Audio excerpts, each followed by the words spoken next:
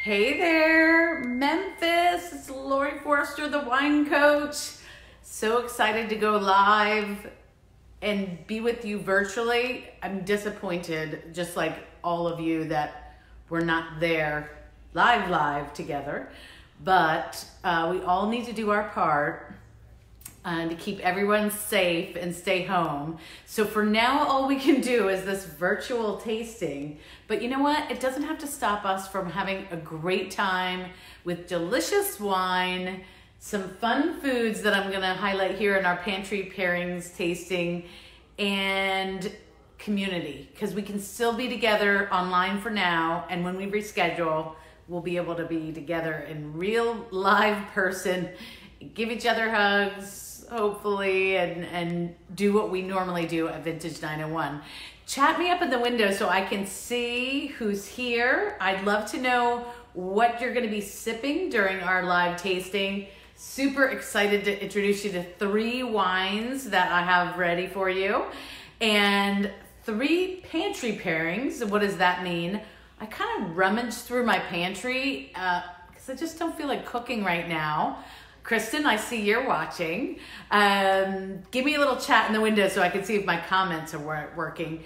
But I rummaged through my pantry and I picked out some fun foods, because you know what? We always think that wine has to go with fancy food, but it doesn't. It can just go with whatever you have in the pantry, okay? So that's what we're doing today. I know we've kicked off the evening with some great toasts already, but wanted to let you guys know that that I'm here. What are you drinking? Kristen's here, Belinda's here. What wines do you guys have in your glass? I don't know that I'm seeing any comments yet, but I would love to know what you guys are drinking. Hey, Belinda.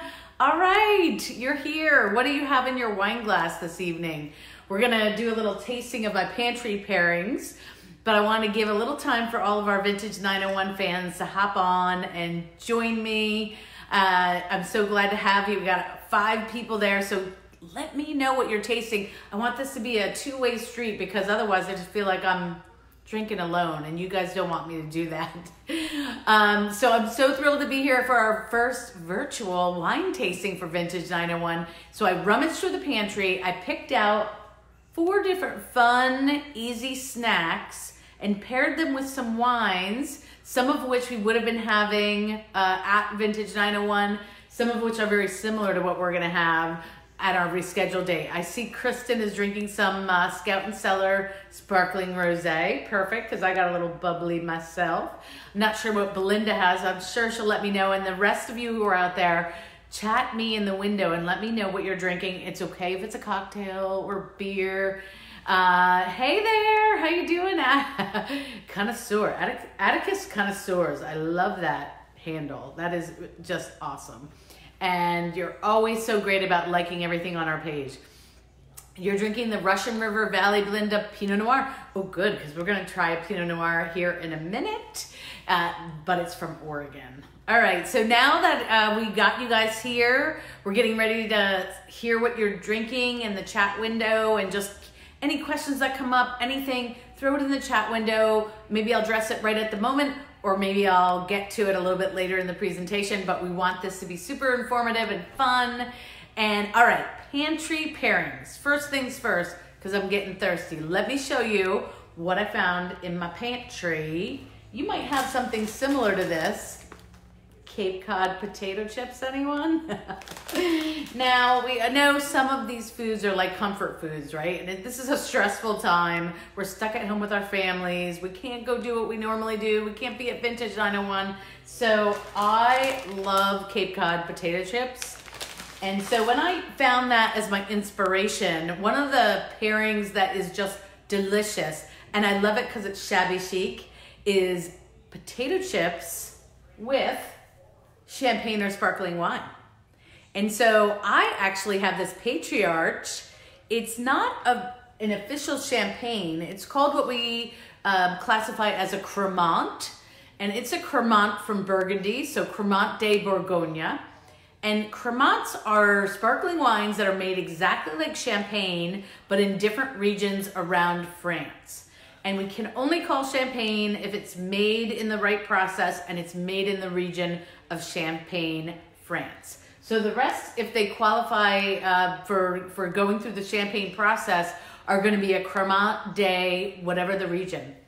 So you can find Cremant de Loire, Cremant de Bourgogne, Bordeaux, Alsace, so many different regions making great cremants. And here is the great thing. They're a lot more affordable and they're just as delicious as champagne. And so my inspiration here, and hopefully you guys saw our wine sandwich video that was posted earlier. And if you've been with me before, you know about the wine sandwich, but maybe you need a refresher. So the wonderful thing about potato chips is, right, you have that rich fattiness that's there, the saltiness of the chip, and sparkling wine and potato chips go together so well because the acidity in this sparkling wine or champagne, whatever you choose to pair it with, cuts through both the salt and the fat that's in the chip. And if you remember, here's how the wine sandwich goes. You always taste the wine first. Then you taste your inspiration, your food inspiration. Let me know what you guys are drinking while I'm doing this. Gotta love the Cape Cods. Now, second sip of the bubbly. Oh my gosh, the acidity from the salt smoothed right out. More fruit coming forward in the sparkling wine. My mouth feels like it's cleansed of that, you know, of the fat from the potato chip. It's a perfect pairing. And you know what else you could do, but I didn't have this in my pantry? You can do a wine sandwich with champagne or Cremant or dry sparkling wine. French fries are delicious with sparkling wine. Buttered popcorn, just microwave popcorn. Maybe you got that in your pantry. You know, maybe you have some frozen Ore-Ida French fries. You can just bake those up in your oven, maybe toss them with a little Parmesan cheese, put them with a great sparkling wine. So let's talk a little bit more about this Cremant. So this is the Patriarch Cremant. It is a brut, means bone dry. It's from Burgundy. And so the key grapes here are 45% Chardonnay, 35% Pinot Noir. And then there's two grapes that are blended in there. That's really about 80% or more of the wine.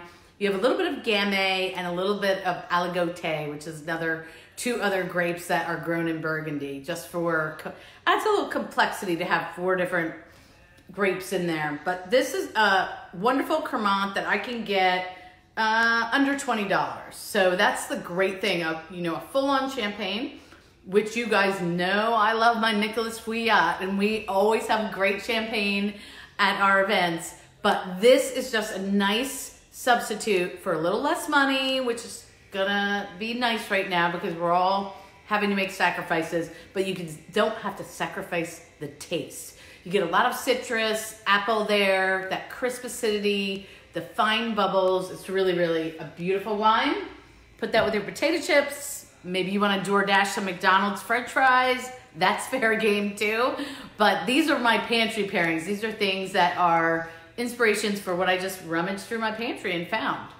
Does anybody have any questions about the Cremant, about food and wine pairing?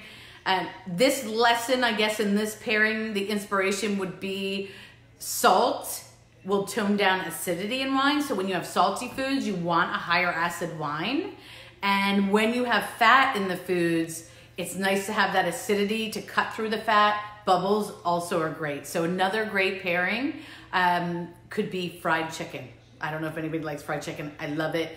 So French fries, fried chicken, potato chips, all those things. So fun. Fried oysters, actually. We love fried oysters here in Maryland. And that would be wonderful with a sparkling wine. Chatted up in the window, 14 of you here. Hey, 15. Thank you so much for showing up. We're doing a virtual wine tasting for our Vintage 901 weekend, and we're gonna reschedule, but we can still have fun together. Kristen says, love the wine sandwich. Thank you. And you always remember and do that every year. Thank you. It's crazy. I think I told the story in some of my sessions over the years of Vintage 901, but I took a food and wine pairing class. Hey, you're drinking Chateau Ste. Michelle Riesling. Love it. Awesome. That would be really fun with some potato chips possibly too. You got that sweet and salty thing going on for you. I took a class at the Culinary Institute of America out in Napa. We were learning food and wine pairing concepts, and you always have to taste the wine, then you taste the food, then you go back and taste the wine again. But it was more complicated because you taste the wine, you spit the wine, because that's what we do in professional settings, and then you taste the food, swallow the food, taste the wine, spit the wine. It just got kind of confusing. And some people were spitting their food. It just got hairy. So I thought, wine sandwich, wine, food, wine, wine, food, wine. So that's where the wine sandwich was born out at the Culinary Institute of America. All right, so that's our first pantry pairing. The inspiration as far as our Vintage 901 weekend that hopefully you're gonna join us for the reschedule is our sparkling brunch. We always have some great sparkling wine for the Sunday brunch, which to me is just the icing on the cake event of an amazing weekend. And so definitely when you join us, when we reschedule, I hope you will join us for all 3 days, especially the brunch. And really for the Perfect Pairings event, which would have been last night, we always start out with great sparkling wine too. So I'm a big bubbly fan. All right, let's see, Melody's here. Hey, it's 3:40 in the Bay Area. A little early for wine? Oh no, Melody, it is not too early. This is quarantine time, so anything goes, all right? So Melody, you pop open the bottle. Just to catch you up, we tasted a great sparkling Cremant from Burgundy, France, and I paired it with just some stuff. I grabbed some stuff out of my pantry, and I paired that with some great Cape Cod potato chips. All right, question from Belinda before I get to my next pairing. When you're serving red meat, do you always have to serve red wine? That is a great question. You don't have to. Hey, Melody, you don't have to, but the two are kind of meant to be together because red wine has something called tannins, and that's that dry astringency you get. Almost, you might perceive it as a bitterness on the end of a sip of maybe Cabernet Sauvignon or Petit Syrah, that little mouth is dry.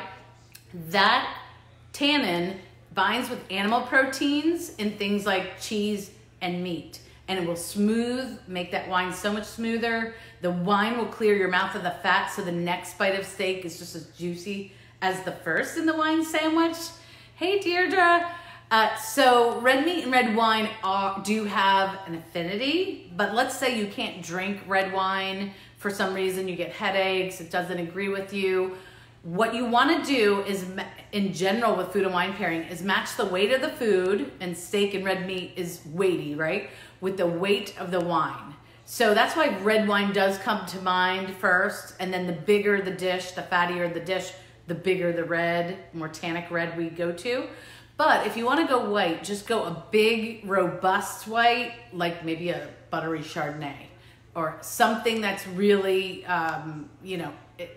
structured and intense and white. That absolutely can be done, and that's a great question. Thank you.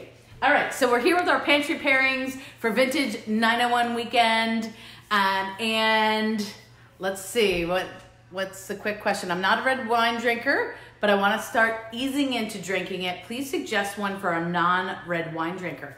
Well, thank you, because that is the best segue you could have teed me up for. So my second wine that we're gonna taste, and I'll tell you what my pantry pairing is in a minute, is the Stoller Dundee Hills Oregon Pinot Noir. Comes from the Willamette Valley in the Dundee Hills. It is the grape Pinot Noir, and you're probably familiar with that. And we have a saying in the wine business that Pinot Noir is a white wine masquerading as a red, because it's low in that tannin factor that I mentioned. It's lighter in body. It's got more acidity than it has tannic bitterness. And so, Stephanie, that was a great question. If you wanted to start going towards red wine, I would start with something light, like the Stoller. Perfect place to start. Or maybe even a Beaujolais. I don't know if you've tried a Beaujolais from the very southern part of Burgundy. Also fruity, lighter, and not a lot of tannin. So, Stephanie, thank you so much for that question. Miss you. All right, so Stoller is our red wine, and what was so exciting, and is so exciting for our reschedule, is that Stoller is going to be part of the Friday night Perfect Pairings dinner, which is amazing always, and also part of the grand tasting, which would be happening right now, and will be happening again in our rescheduled date. So Stoller, I visited the winery. I'm a huge fan. Bill Stoller, who started out in the staffing business and made a lot of money in the staffing business. And one of his dreams was to start a winery. And you know what they say, how do you make a small fortune in the wine business? You start with a large fortune. That's the way it goes. Hey, Verna, you're back. I love it. So Bill took his large fortune, invested in a beautiful state-of-the-art winery in the Dundee Hills. Melissa Burr is the winemaker, and I got to spend a little time with her when I visited. She's an impressive lady who makes impressive wines. This is their entry level, and then they go on up to reserve and lots of different kinds of wines. I happen to be in their wine club, so I just had this in the house because a couple times a year I get a shipment of wine from them, and it's kind of like Christmas when it shows up. Anyway, this is their Dundee Hills. The Dundee Hills line has the screw caps. And remember, if you've been with me before, as I say, screw caps are not social suicide, all right? It's not like my Boone's Farm days. You can still have a wine with a screw cap be a very, very good wine. So let's talk about the Stoller Pinot Noir. Are you guys ready for my pantry pairing? Who's ready? Let me know. Hit me up in the chat window. I went into my pantry, and you will not believe what I found. I found some beef jerky. Yes, I did. And I don't know if you know, but Tennessee Beef is going to be one of our amazing sponsors for the event. And beef jerky is actually chock full of protein. This little bag here has 14 grams of protein. And the cool thing about beef jerky is that it's salty and sweet, and you have that protein there, okay? So beef jerky, I bet you never heard of beef jerky and wine. Well, now you have, because I paired this with the Stoller Pinot Noir, which if you swirl it up and smell, and I don't know if you saw our post earlier, smelling is 80% of tasting. And so you wanna swirl it up, stick your nose in. This is so full of spice, of cherry, we say red fruit, which means strawberry, cherry, all the fruits in that. Maybe even some black cherry in here as well, and a little bit of spice on the nose. I'm gonna take a sip.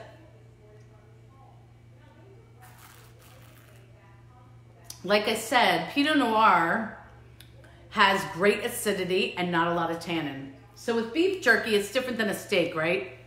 It doesn't need that big red wine, and it's got the sweet and salty thing. Pinot has great acidity, which is gonna help it stand up to the salt in the beef jerky. So I'm just gonna take a little piece here. Pinot Noir, beef jerky.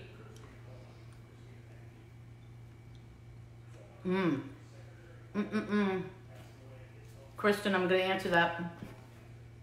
It's hard to eat and talk at the same time. Have you noticed? All right, another sip. Remember, wine sandwich, wine, food, wine.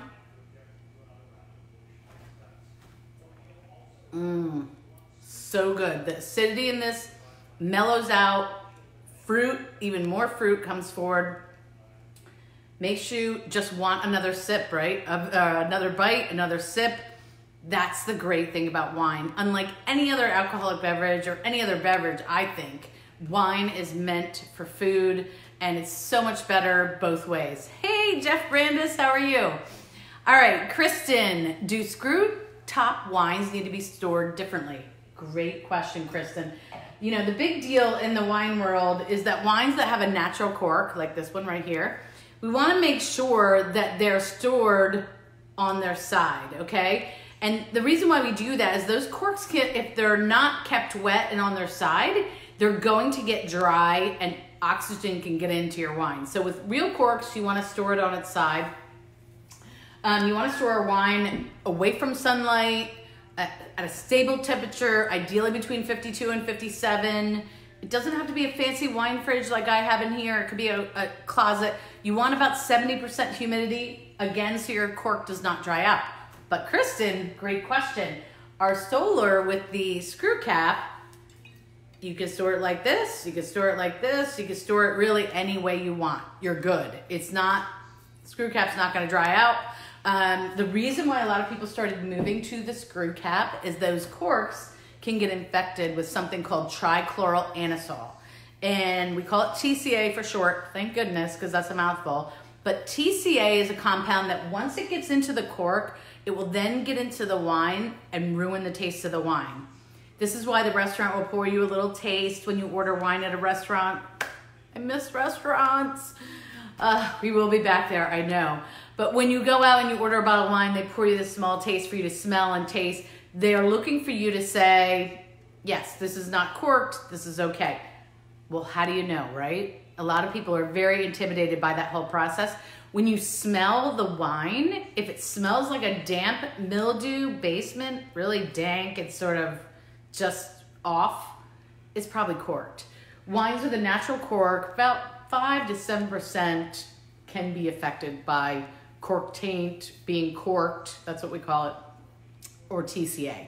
So great question, Kristen, thank you. So I know Jeff joined in and a couple other people joined in while we were going, so let me just back up for a minute and review our pantry pairings. We're here celebrating Vintage 901, an amazing wine experience weekend in Memphis, Tennessee. Was to have taken place today, well, yesterday, today, and tomorrow, but of course, because of coronavirus, we're rescheduling, but we are having amazing events all weekend so you can have some fun at home until we can all be together.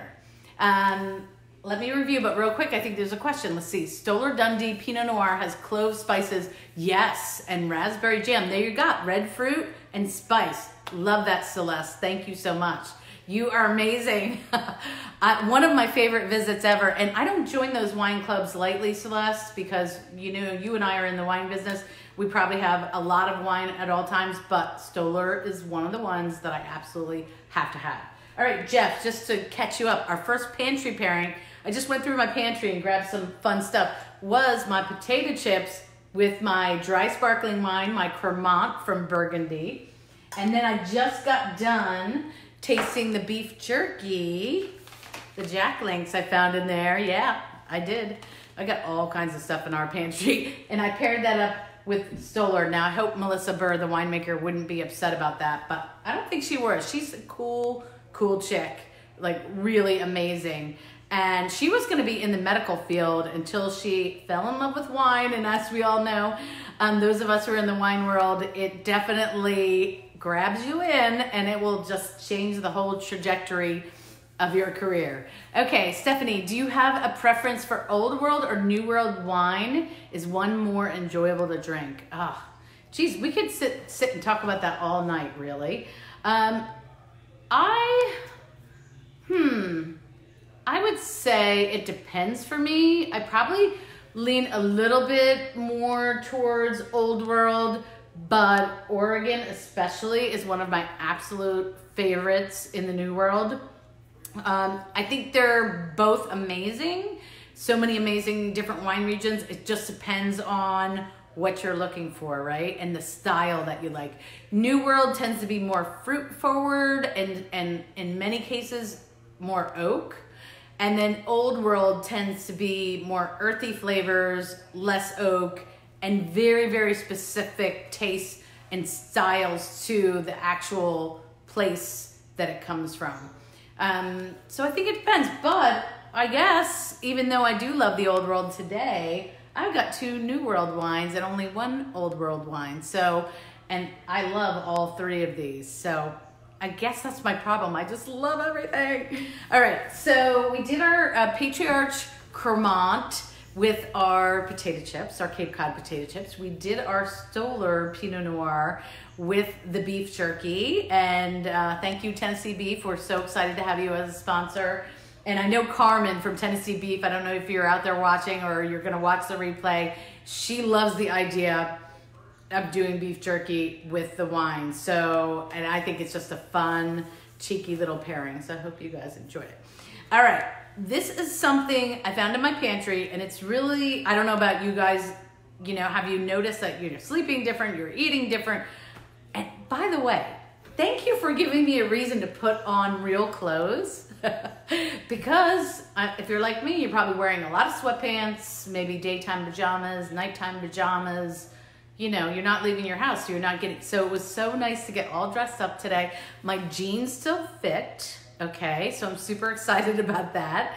And so I guess I'm doing okay. But one of the little snacks that we as a family have been indulging in, because we got a big old box of it from our BJ's Club.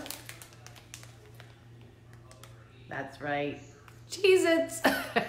Anybody else love Cheez-Its? Let me know in the window.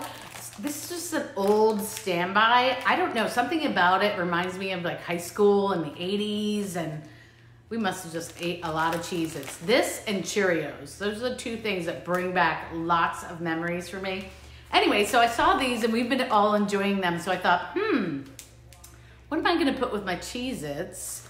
And I found this delicious Sagacio Sonoma Zinfandel from Sonoma, California. Sagacio, one of the founding families, Italian families that came to Sonoma and started wineries. And this was inspired by, we have a Sebastiani Zinfandel that Sebastiani's gonna be at the grand tasting, but also their Zinfandel is gonna be at the brunch. So I thought this was a good inspiration for that. And I also have some chocolate that we're gonna try with it too. All right, so let's talk about the Zinfandel. Zinfandel, to me, is quintessential California grape. Melody, you're out there in California. I'm sure you see tons of Zinfandels from all over, but especially in Sonoma, this is a specialty. There's a lot of talk about it being DNA related to an Italian grape called Primitivo, if you've ever tried one of those. But this is our claim to fame in many areas of California. Zinfandel is known for its concentrated fruit, its really amazing ability to be jammy and mouth-filling. And let's take a sip.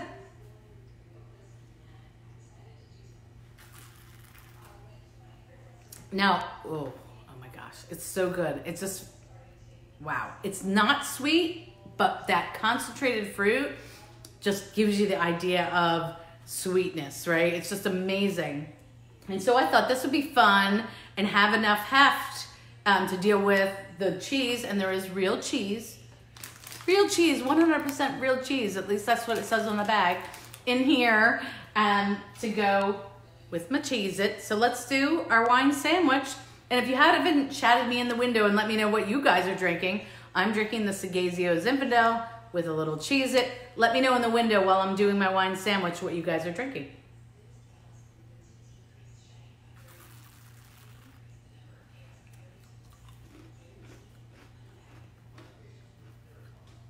Love me a Cheez-It.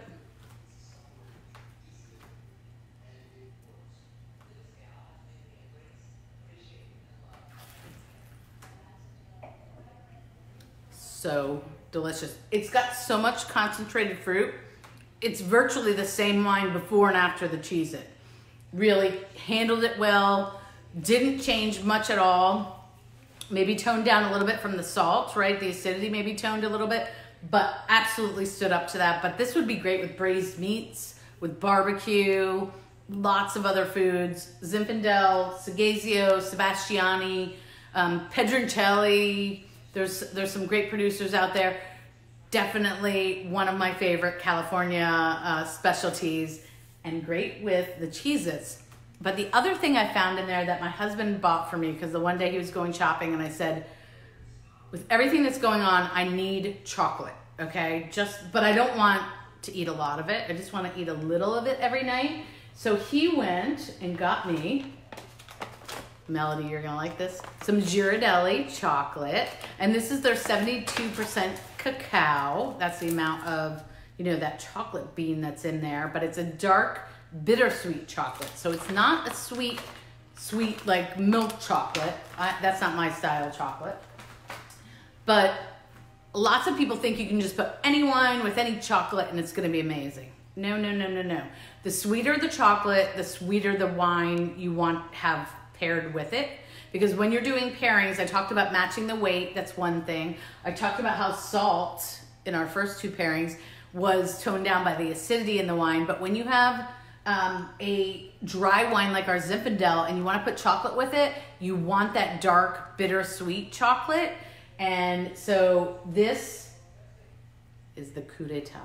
This is the amazing pairing of my chocolate with my Zinfandel. Maybe I'll wait a minute to do that. I know we've been on. Okay, Melody has a comment and or question. Let me see.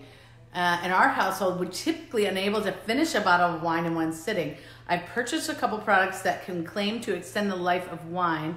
I'm not sure if it works or not. Any practical tips? Great question. I love that question. And I get a lot of smart Alex in my wine classes, as you might imagine. And I love sense of humor that say, what's leftover wine? But Melody, you're absolutely correct.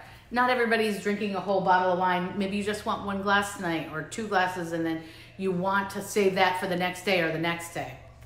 There's a lot of different things you can do. Oh, here it is. And I upload a lot of them in my book, The Sipping Point, A Crash Course in Wine. But one of the low-tech things you can do is you can buy a half bottle of wine. I don't know if you've seen the bottles that are half of a traditional size. This is a traditional size bottle. It's what we call a 750, and that's because it's 750 milliliters. Have you ever seen a Magnum, which is two of these bottles in one, a 1.5 liter? That's what we call a Magnum. But half bottles are 375 milliliters. They're half the size. Get one, drink the wine, enjoy it, clean it, make sure it's clean and dry, and have it around. So when you do have your half bottle of the Stoller Pinot, you can put that in the half bottle. Because the enemy of wine is oxygen. So if I just leave this bottle, see how I have all this air in here? I just leave that in there. That's giving a lot of air time to work on ruining my wine. But if I pour it into a smaller vessel and cork it up, you have a much less of a wine to air ratio. Then there are things like the Vacuvin and the wine preservers where you can just put a little argon or inert gas to kind of squirt, and it blankets the wine and protects it from the oxygen. Those are helpful. No matter what it is, once it's open, put it in the fridge because that lower temperature will help stop the deterioration, even if it's red, and then just take it out a couple hours in advance so it can go back to the temperature you want. The other thing that I've invested in is something called a Coravin. And the Coravin, let's see if you can see here, is a wine needle. There's a needle here that goes down into your wine, and I'll show you. Can you guys see this, I hope? I'm gonna click that on there. You push the needle down into the cork, so this bottle is not open, okay? The Coravin now will allow me, and let me reorganize here so you guys can see. You see this? I think you can. Now I can pour the wine without ever having opened the bottle. Can you guys see that? Let me know if you can see that. Now, this is kind of expensive. This one itself is $300, but they make a lesser priced model for $150. I know that's still, it's a good clip, but if you think you're just wanting to do a glass of wine now, and maybe I don't want to have another glass of this for a month, 3 months, a year, it's totally safe because that inert gas has blanketed the wine, and now it's preserved for whenever I want to access the wine again. So this is a high-tech, high-cost. The half bottle, low-tech, low-cost. You have a lot of options. Definitely refrigerate. That totally keeps things on the up and up and in better shape. And then once you've done that, see if I can do it. This takes a little elbow grease. You pull that up, unclip it, and this bottle has still not been opened. So that's the core of it. It's pretty cool. It was invented by a rocket scientist, like for real. He's a real rocket scientist, but he invented it when his wife was pregnant. Oh, you're seeing my husband's Jameson barrels there. If you guys are whiskey fans. His wife was pregnant and he just wanted to have a glass of wine here and there, and he just felt bad opening the bottle and letting it potentially go to waste. So he created the Coravin. Super, super quick. Oh, Lauren wants a giveaway for one. I don't know. We might have to figure that out for Vintage 901. That would be a great idea.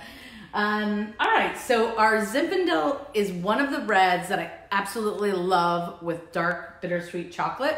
And there are some dessert wines like port, which we always have at the end of our Perfect Pairings dinner many times, or other things that can go, Madeira, we had a great Madeira. Other things go with chocolate, but for dry wines, this is a super great option. So our Zinfandel, little bite of chocolate.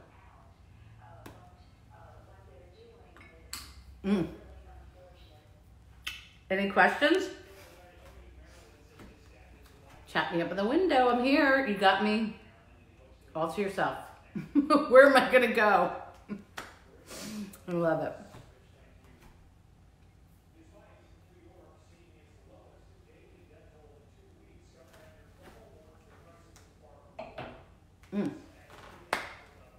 That is so delicious. I mean, look at this amazing, not so nutritious dinner that I'm having. Potato chips with my sparkling wine. That could be popcorn, that could be French fries. Remember, fried chicken, anything fried and salty is great with champagne or Cremant in this case. Then we had our amazing beef jerky. Last night I made a grilled salmon. Great pairing with Oregon Pinot Noir in general, but I remember being out in the Willamette and they did the salmon outside on the grill and having that for the first time, I think, as a pairing at a Pinot camp where they bring you out there and teach you about the wines, and at the Stoller Vineyard, and I just thought it was amazing. And then Zinfandel was great with our cheeses and great with our chocolate, so it's a versatile wine. It's a totally versatile wine. But all these pairings, albeit kind of funny and interesting, you can kind of relate this to your real food or your real dinner. All right, so I'm gonna go back to sipping my sparkling wine. Anybody have any questions before we pop off here? I know there's so many other great things going on this virtual weekend, but I definitely wanted to be here. I normally do 2 seminars on the grand tasting. So for the rescheduled date, I hope you're gonna join me for one or both of those seminars. And we always have fun, interesting and educational topics for you to learn about wine and food, etc. And I can't wait to see when, I'm hoping the fall or before, but I know there's 12 of you still here and some of you watch this on replay. So I just want to, from the bottom of my heart, let you guys know how much I love my time in Memphis. I love my Memphis family. I cannot wait to be with you all. This is so difficult to be stuck here. Is it okay to switch from white to red or back? Ideally, officially, you should start sparkling, move to your whites, your rosés and reds, your sweet wines last. But, you know, I figure I'm a professional. I can go back to sparkling wine. But when you're doing a wine tasting, you want to go in that progression. Because if you start with red, it's so big that when you go back to the white or the rosé or the bubbly, you might not be tasting it the way you should. So, I know, Stephanie, we do always pack the house. The seminars are so popular.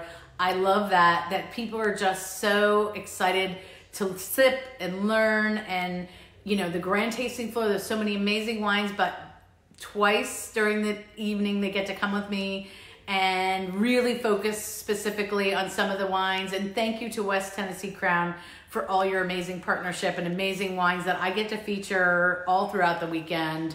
And everybody, volunteers, all the sponsors, everybody that comes together. This is a community event, and that's what I love about it so, so much. I can't wait for your next seminar. Me too. And it's going to be, think of, you know, I guess if there's something good that comes out of all of this is that it's really going to make us appreciate our time together. So, you know, stay strong, stay home. We can all be alone together. And thank you for letting me have these pantry pairings with you this evening. I hope you picked up a little tip here or there. I'm going to be still out there virtually on the Vintage 901. If you have questions, put them in any of the post windows. I'll be monitoring that and all the other great things that are happening, because I think we have an auction coming up in a little bit. So many of you know this quote, but I'm going to say it again because it's something that I've built my business on. There's an old proverb that says, over a bottle of wine, many a friend is made. And I've made so many great friends in Memphis over the time of our Vintage 901 from start to today. But it's true, share a bottle of wine with someone, even though you think you might have nothing in common with them, it brings us together. So I hope this virtual tasting brought us together, brought some fun and levity to your evening. And I can't wait to see you in real life and for the rest of this virtual tasting. So cheers to my friends and enjoy your evening. And I will see you super soon. Cheers.